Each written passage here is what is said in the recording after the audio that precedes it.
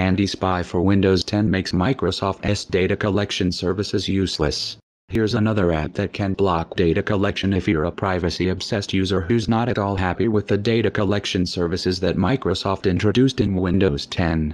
Here's yet another app that can make all of these useless and prevent any information from leaving the computer without your consent. Ashampoo's Anti-Spy for Windows 10 is an application that does the same thing as all the others.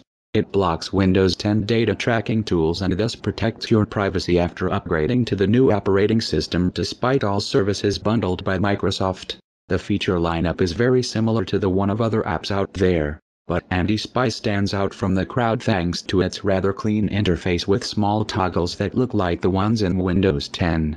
This way, you simply click a specific option to quickly turn on or off data collection features in the OS feature lineup. In terms of features, Anti-Spy can block apps from using your advertising ID for improving the experience across installed software. Turned off Smart Screen Filter. Stop Microsoft from collecting information on how you type. Disable Wi-Fi sense and notifications. Turned off automatic driver updates and biometrics.